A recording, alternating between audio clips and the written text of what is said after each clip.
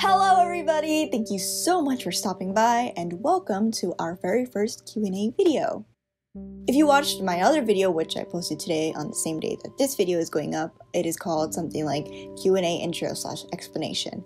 If you watch that video, you will be understanding how often these videos will be posted, how they're gonna work, and how to submit questions, the like, and stuff like that. In this video, there will be 4 people, including myself. It will be on the screen to save time, so that you don't have to hear me rambling. But yeah, without further ado, let's get started with today's Q&A video. How long have you been voice acting? Why did you decide to do it? I have to say it's been about 4 years now. Very inconsistently, but inconsistently, not consistently, inconsistently. Inconsistently. Jeez, what a weird word. So about 4 years, I was very consistent, maybe the first 2 years, because I was working for Ceragon Dubs production, as well as doing my own production. However, college started up again, and I hadn't really gotten back into voice acting until I started working on my own personal series, which started about a year ago. So I would say, like, consistently maybe about 2 or 3-ish years, but in total, I started 4 years ago. I decided to do it because I met a voice actor that I really looked up to at the time, and I had talked to him a bit on that day, and he really did encourage me to do it. He liked my voice, and it really gave me the boost that I needed. Unfortunately, that person is not exactly the highest in the public eye at the moment, but it's a good memory to look back on. I started voice acting in like 2014, but oh god, it's been a long time. But it's never been consistently. I would be taking breaks, I would do voice acting for like a year or 2 years, and then, just stuff comes up, and then I would take breaks and stuff, so, yeah, it's really inconsistent, but the point is, even though I'm still, I haven't really improved, I started in 2014. Around the time that I discovered voice acting, I first discovered anime, and anime inspired my dream of becoming a voice actress because I was very fascinated as a kid by this. I thought it was amazing. I would cry from certain scenes because of the delivery. I thought it was phenomenal. And, one day I decided to finally grow the courage, step my foot down, and try auditioning. I've been voice acting for about 6 years, I think. I got started as soon as I finished high school and was able to afford a microphone. So I decided to do voice acting because when I was young, I always loved acting. When I would turn on television and I would see my favorite characters and my favorite shows, I just loved seeing it, and I wanted to do it myself. When I was in high school, I did speech and debate, and I did humorous interpretation in speech and debate, and I always loved acting out the characters. It was truly a passion of mine. So I decided to save up some money, get myself a microphone. I started out small. I recorded on my phone, and I submitted an audition to Behind the Voice Actors. It was just a joke audition, just to try it out, to see how it would turn out. And about 2 days later, I got an email back saying that I got the part, where I was an abusive boyfriend in a Sims animated movie.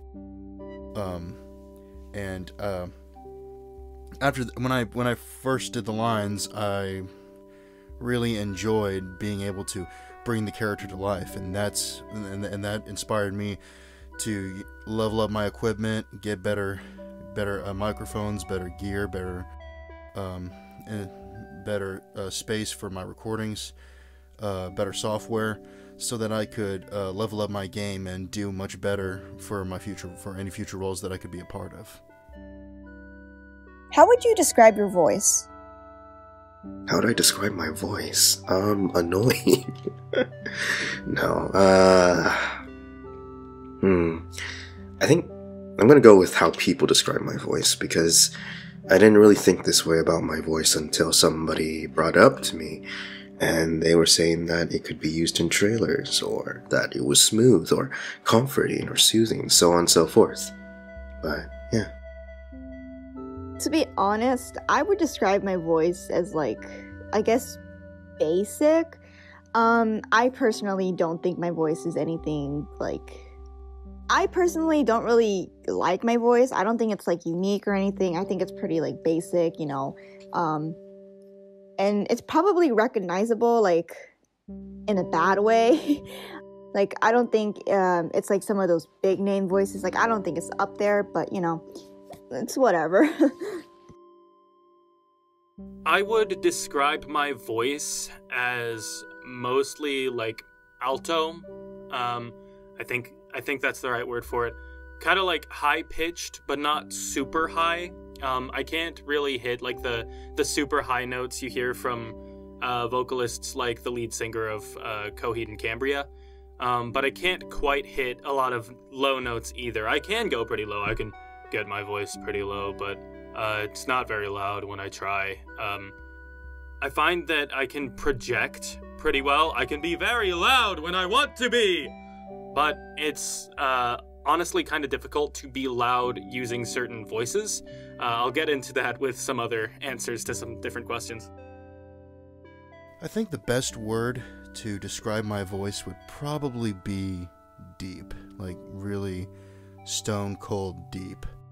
I think that's why I tend to favor anti-heroic villain characters who are usually cold-hearted, emotionless, or downtrodden, tormented characters, because my voice really fits those types of characters, and that's why my voice fits well with those characters, because I can truly bring them to life with how deep my voice can be. Do you have an embarrassing moment that happened to you when you did lines? Or do you have a funny story to share about when you did lines? No, not really. I've never really been embarrassed when doing lines. Like, most of the time, when there's a line that comes up that's, like, embarrassing or, I guess, sexual in nature, I imagine that it's the character saying it, not me. So that kind of reduces all embarrassment completely. Oh god, I have a bunch of these moments. I don't know where to start. Let's see. There is one that I do remember very distinctly. And it's, I feel kind of bad for my director at the time. And the voice actress for this one character couldn't do her line of, like, screaming because, you know, where she is currently located, or where she was located, because this was, like, 5 years ago. And so the character had her arm chopped off. So he asked me to do it, and, you know, I did it. I was screaming, and I didn't really have a mic at the time, so I was using, like, well, actually, I did have a mic. I just didn't know how to turn off the gain, like, to lower the gain, which is, like, the volume. And, you know, I was back in my old house, and I had a very small room. So, you know, I had my desk, and then my bed would be, like, 2 feet away from it. So I would turn on the recording, and then I would, like, get on my bed as far away from the desk that I could, because the room was really small. It was, like, it's not even the size of a regular room. It was just, like, really, really, really small. And, you know, I screamed my lungs off. I guess my dad heard, because he came inside, because he was outside. And my room is kind of, like, close to the backyard. And the funny thing is, I didn't have, like, my windows open, my door was closed, everything was, like, closed. And he came running inside, and he's like, "Are you okay? What happened? Why are you screaming?" And then little me was just like, "Oh, you know, I'm just voice acting, you know? Like, I was screaming because the character, the arm got chopped off." And then my dad was just like, "Oh, okay, this kid is crazy." No, he probably didn't actually think that. He knows about my little voice acting thing, but when he hears me doing lines, he kind of like mimics me or mocks me. Making fun of me, typical parent thing, right? And I sent it to the director, and a few hours later, he had messaged me, and he was like, Sparkly, I'm gonna kill you, or something like that. I don't really remember what he said too well. And I was like, why? What happened? What's going on? And then he's like, you scared the shit out of me. Like, you scared the crap out of me. And I was like, wait, what do you mean? And then he said, this was really good. He had his PC like on full volume, so I think he had his earphones in. I'm not even sure, or if he didn't, then I just completely destroyed his computer's speakers. And I was just screaming loud, and then like he got scared. I think he fell off his chair and he hit the mute button on his PC. and that's just pretty much it. And I still kind of feel bad, but hey, you told me to scream, I can scream. This isn't so much an embarrassing story as it is a funny, prideful one. But there's this one project that I'm in that just got started back up recently, and I'm pretty happy about. That is a Code Lyoko fan dub of sorts. And in one scene, I'm like falling for, it's like several seconds. I want to say 15 to 20. That might be an exaggeration though. And I am holding this scream note that whole time. And there's, like, I get snatched up in the last second, but there's a good 20 seconds, I want to say, of me just screaming into a microphone, holding a note for that whole time. And my director was genuinely proud of me doing that. And I just thought it was really funny that he was that proud, because, like, it's not that hard if you know what you're doing, but it still made me feel kind of good inside. So this has happened to me a few times, and one, actually, it escalated. Originally, I was doing voices in my room at my old house, and I didn't have a big closet then, so I had to do it in my own bedroom. And on occasion, I get lines where I have to like yell really loudly. Well, unfortunately, I yelled a line where I had to say like, "You will obey me," and I sounded like really, really aggressive, and I yelled so loud to the point that my next door neighbors actually heard me, and they called the police on me. And that was a very awkward conversation. And on occasion, I get calls from the neighbors, or they come over and visit me, asking me, why am I being so loud? And I had to explain them that I'm doing voiceover work, and and that next time they should just call me and ask me to tone it down a bit instead of just calling the police like they did last time. So that was both embarrassing and really hilarious. Who is your favorite character from the project or projects you're in? My favorite character from the project that I'm in, I don't know too much about him. His name is like Vincent Knight or something like that. I don't know, he seems pretty cool, but he's also trying to get together with this like girl that's 7 years younger than him, so yeah, please watch out.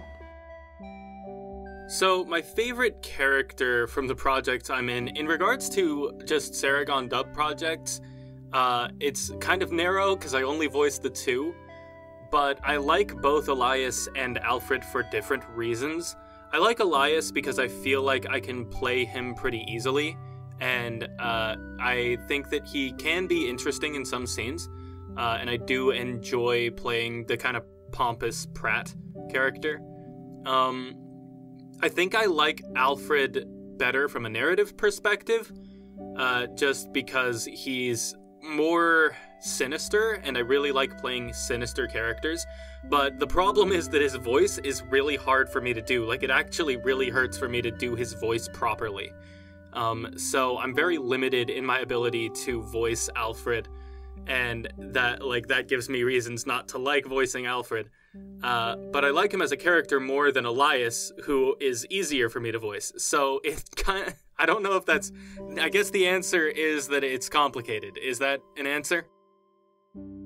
I might be a little biased in saying this, but my favorite character in the project that I'm currently working on has to be the character that I'm voicing, Glenn Shing. He is, without a doubt, the best character I have ever had the pleasure of voicing. Everything about him is what I love in any type of video game, anime, cartoon character, where they appear to be cold, emotionless, withdrawn from everyone else to the point where everyone's either, terrified of them or they just tend to stay away from him.